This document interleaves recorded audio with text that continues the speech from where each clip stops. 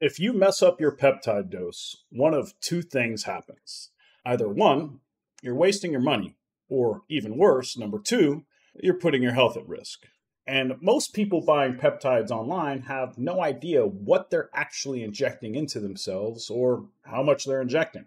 In this video, I'm going to walk you through exactly how to calculate peptide doses accurately so that you can get the results you're paying for. I'll show you the mistakes people make, teach you the 3 measurements you need to know, explain concentration, and then walk you through real examples. But before we get into how to do this correctly, let me tell you the 2 biggest mistakes beginners make and why they're dangerous. The first major mistake I see people making is not understanding the difference between volume and concentration. They think that 10 units on a syringe equals a specific dose. It doesn't. 10 units only tells the volume you're injecting. So if you add 1 milliliter of water to your vial, 10 units might be 500 micrograms. If you add 3 milliliters of water, 10 units might only be 166 micrograms. Same volume, completely different dose, because the concentration is different. The second major mistake is buying peptides from research companies without understanding how any of this actually works. You get a vial, there's powder in it, the label says 5 milligrams or 10 IUs, and you have no idea what you're actually putting into your body, how much you should be using, or even if what's in the vial says what the label says it is. Now, research chemical companies aren't necessarily bad sources. The issue is that they can't provide you with the medical guidance or dosing instructions. You need to understand the math yourself.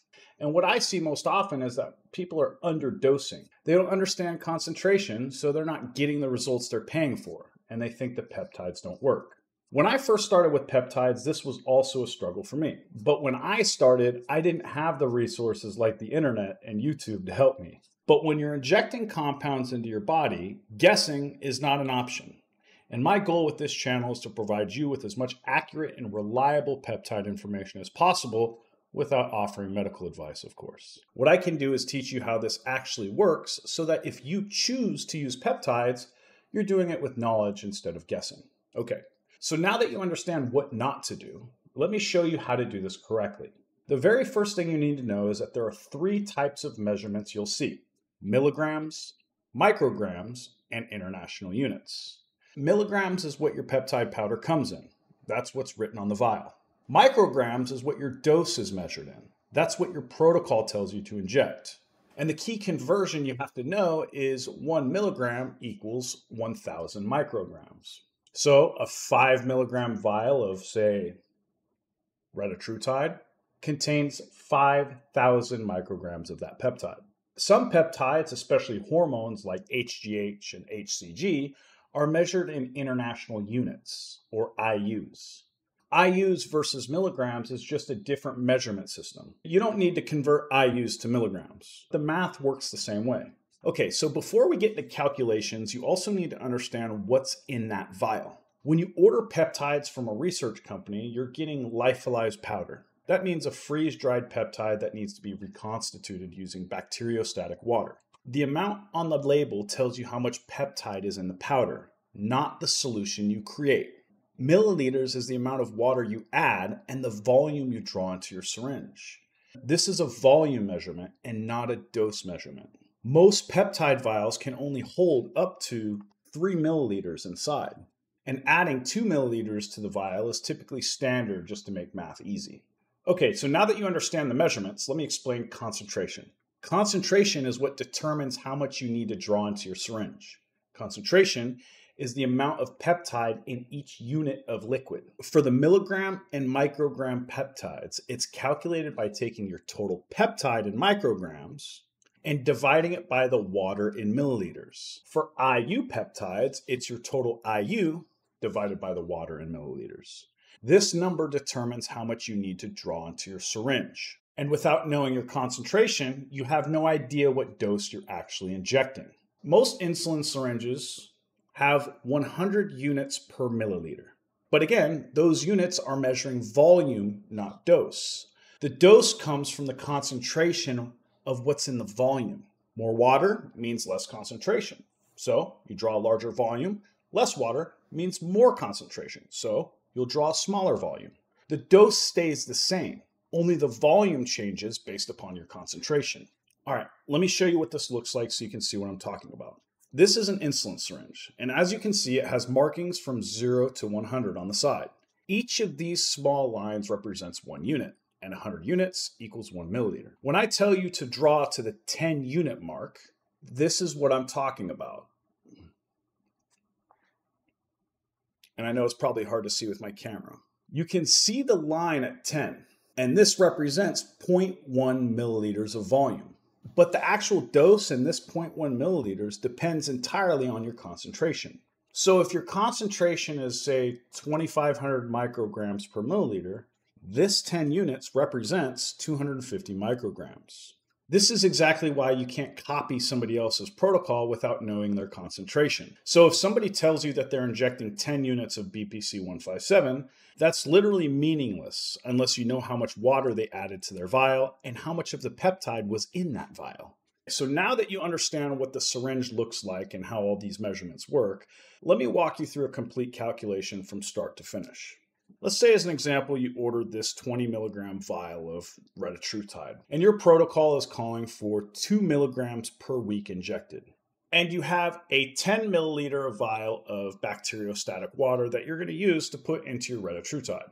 So what we're going to do is we're going to take 2 milliliters of this and put it into here. Knowing that this is 20 milligrams, I first have to convert it to micrograms, which is very simple.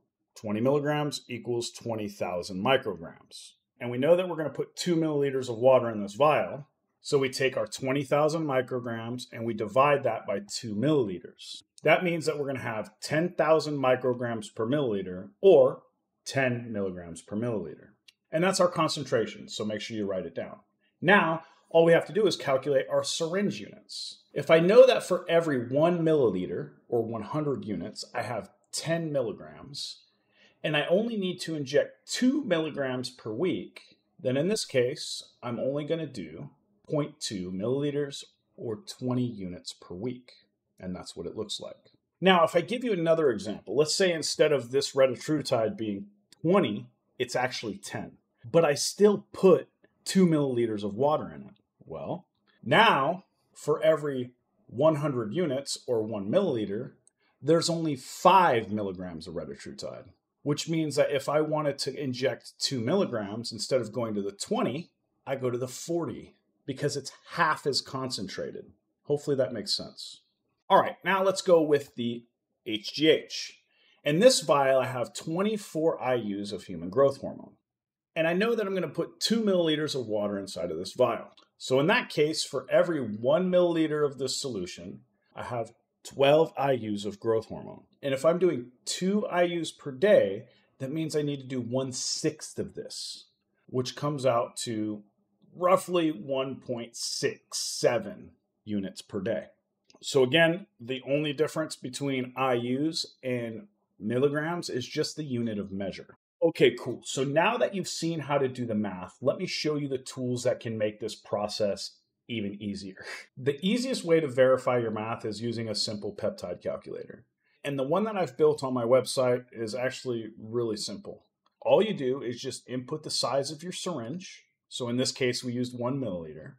Our vial of Retatrutide had 20 milligrams. So in this case, we're going to put 20 milligrams. We know that we were putting 2 milliliters of bacteriostatic water inside of our vial.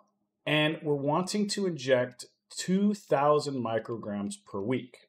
So as you can see, in this case, all we do is fill that syringe to 20 units. Now, some of you might have smaller syringes, and these are for more accurate measurements for much smaller doses. So let's say, as an example, you have a 0.5 milliliter syringe. This is what that 20 units would look like on your syringe.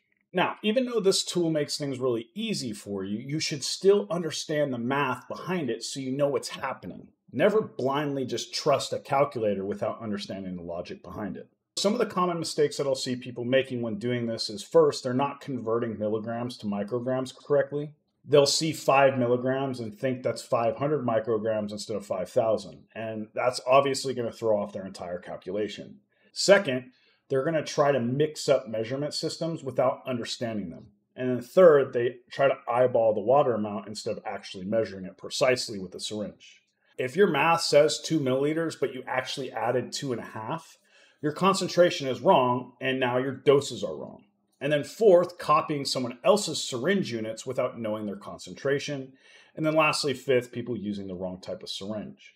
If you're trying to draw very small amounts with precision, you need an insulin syringe with clear unit markings. Now, the actual dose you need varies from peptide to peptide. If you're not getting these through an actual doctor, you need to make sure that you're doing your research to find what that is. BPC might be something like 250 to 500 micrograms per day, while human growth hormone might be 2 to 4 IUs. Different peptides have different dosing protocols, and that research is absolutely required to find the appropriate dose for your peptide. And the cool thing is I've actually done a lot of that research for you in my free school community, where I break down what most people are doing with different peptides. And I'll tell you how to access that at the end. But once you know your target dose, you just use the math we just covered. It's that simple. Okay, so real quick, let me cover a few variations you might run into. Some peptides are dosed based on your body weight. If your dose calls for 2 micrograms per kilogram and you weigh 90 kilograms, you have to calculate your dose first. 2 micrograms times 90 kilograms equals 180 micrograms. That's your target dose. Then plug that 180 micrograms into your concentration formula to figure out how many units to draw. And the other thing is, depending upon the peptide, is the dose will need to be titrated. And titration is when you start at a low dose and then gradually increase over time. This is very common with GLP agonists and some other peptides to minimize side effects and acknowledge the body's tolerance to the drug the longer it goes. The way that I recommend doing this is calculate your concentration for the highest dose. Then at your lower starting doses, you're just drawing smaller volumes. Your concentration stays the same throughout. You're just adjusting the volume you draw as you titrate up. As an example, if you're starting with, say, 0.25 milligrams and you're working up to 1 milligram over 8 weeks, set up your concentration so 1 milligram equals 10 units, and at 0.25 milligrams, you'll just draw 2.5 units using that same concentration.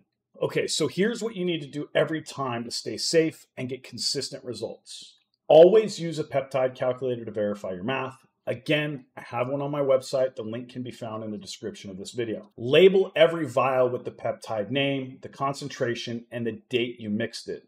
Keep in mind that most of the time, these have a shelf life after they've been concentrated, and usually that's about 4 weeks. So you need to make sure that you buy the appropriate amount so that it's gone before that window closes.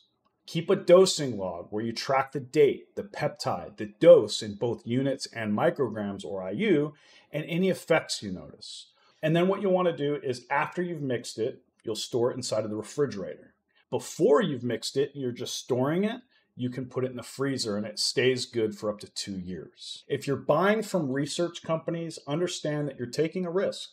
These are not FDA approved drugs and you need to know what you're doing. The people who calculate their doses correctly are the same people who spend the time tracking their macros and they follow their programs in the gym. They show up consistently. And the people who cut corners on dosing also cut corners everywhere else. They tell themselves that close enough is good enough and then wonder why nothing works. The way you do one thing is the way that you do everything. And you need to be very precise with this. Again, my goal with this channel is to provide you with accurate, reliable information. And I'm not giving you medical advice here, but I know that people are doing this anyway, so you might as well do it safely. My goal is to help you make the most informed decision possible. If you're going to use peptides, you have to understand how they work. Now, if you want accountability around your health protocol, if you want a community of people who are going to make sure you're doing things the right way, all you have to do is just tap the link in the description below. You'll see a link to my free community where we help people build systems for results in every area, not just peptides. We cover training, nutrition, supplementation, hormone optimization, and of course, peptide protocols and dosing research. All the information you need to take control of your health in the most safe and sustainable way possible. Again, that link can be found in the description below. I hope this video was valuable for you and stay tuned for our next video on peptide information. Talk soon.